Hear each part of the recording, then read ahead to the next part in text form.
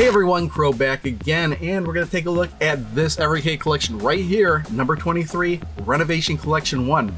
There are 12 games in this collection, and the main focus of this video will be my ranking of the games as well as where I'd rank this collection among the previous Evercade cartridges that I've covered. In these videos, I used to briefly talk about each game as well, but I'll no longer be doing that since I've started making separate videos for each game that go a little bit more in depth than I was able to in these videos. If you're interested, I'll link a playlist to those videos in the description. All of the games in this collection are games that are originally published by Renovation in North America for the Sega Genesis. Renovation Products was actually a division of Telenet Japan that would release their games specifically to North America. If you were to look at the developers of the games in this collection, alongside Telenet, you'd also find games developed by Wolf Team and Riot. But the thing is that those were actually divisions of Telenet at one point or another. Now, even though all 12 of the games in this collection are the Sega Genesis / Mega Drive versions, only 4 of them were titles that were exclusive for that console. 5 of these games were also released for the Sharp X68000, and 3 of them were also released on the TurboGrafx CD. However, only the North American Sega Genesis version of these games were published by Renovation.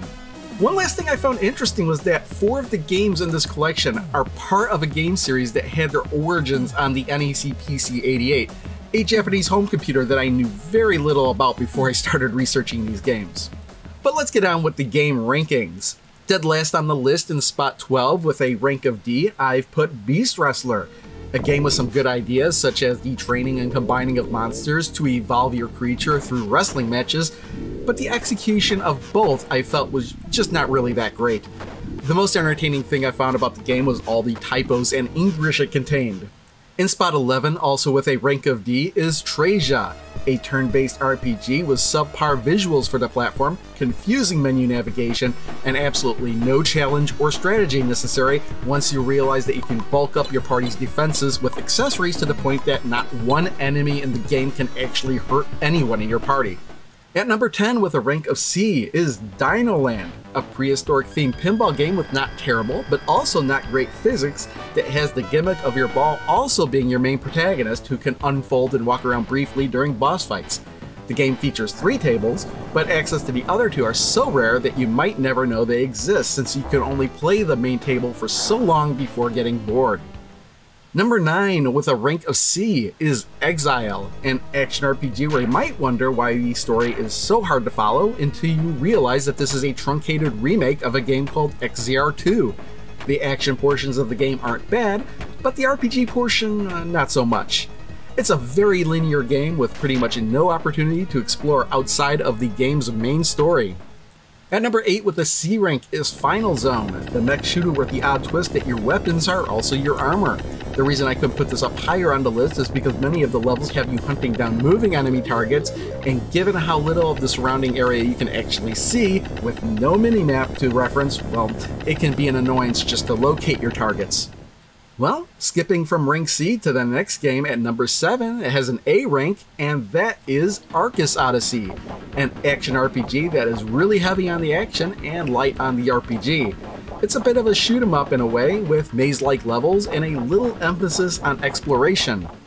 Number 6, also with an A rank, is Sol-Deace, a pretty basic horizontal shoot 'em up where the gimmick is the ability to angle your side weapons. Also with an A rank at number 5 is Granada, a game where you control a futuristic tank out to eliminate all targets on the map before activating the boss encounter. The game is fast and frantic at times, and the only thing I can think of that could have made it better is if this was a twin-stick shooter. At number 4 with an A rank is Valis, a remake of the first game in the popular Valis series featuring protagonist Yuko as she becomes the Valis warrior in a side-scrolling slash-em-up with an in-depth story told through cutscenes, which weren't exactly standard for the time, especially for this type of game. Beginning our top 3 with an S rank is Valis 3, a game very much in the style of the previous game Valis, which I guess makes sense when you realize that Valis 1 was released after this game. I had to bump Valis 3 up a rank though, because for most of the game you have the ability to switch between 3 unique characters, which I feel adds to the replayability. In the runner-up spot at number 2, also with an S rank, is El Viento, a game that is also side-scrolling platforming beat-em-up of sorts, But here our main protagonist, Annette, uses boomerangs as a primary attack. El Viento also has extensive cutscenes throughout the game and is very fast-paced with a very forgiving health meter, as you can take a ton of damage without going down. It also helps that you don't have to worry about running out of magic, since the magic meter always replenishes itself after a few moments. And the #1 game in Renovation Collection 1 with a rank of SS is Gyrus, a horizontally scrolling shoot-'em-up with the gimmick that all your weapons and weapon upgrades need to be stolen from enemy ships. There's a good variety of enemies and environments throughout the game, but the level bosses really steal the show. There's robotic space dragons, giant warriors and mermaids, and hell, even the Grim Reaper has it out for you. The game is difficult, but not overly frustrating. If you're into shoot-'em-ups, you may want to get this collection just for this game. Certainly a good deal if you consider that the original game cartridge for the Sega Genesis is going for about $60 these days, and that's just for a loose copy. So now it's time to rank the collection as a whole, and a game I've ranked as a C or less is more than likely a game I'm not going to want to play again. And in this collection of 12, there are 5 of those, which actually isn't bad when you consider that I've ranked the remaining 7 as an A or higher, so definitely a solid collection here if I only look at the games that I want to play again.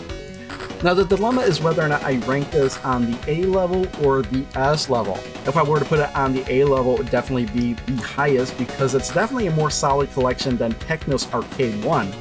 But if I put it on the S level, it would definitely be the lowest on the S level, just because it definitely wouldn't go above Mega Cat Studio Collection 1. I mean, it's the collection that has Tanzer and 3 other S-ranked games. I think I'm gonna just give it an S rank and put it here, but just barely, I think. Maybe as more collections get ranked, I'll change my mind, but the quality of the average game seems to line up a little bit more with the rest of the S-ranked collections than the A-ranked ones, I think.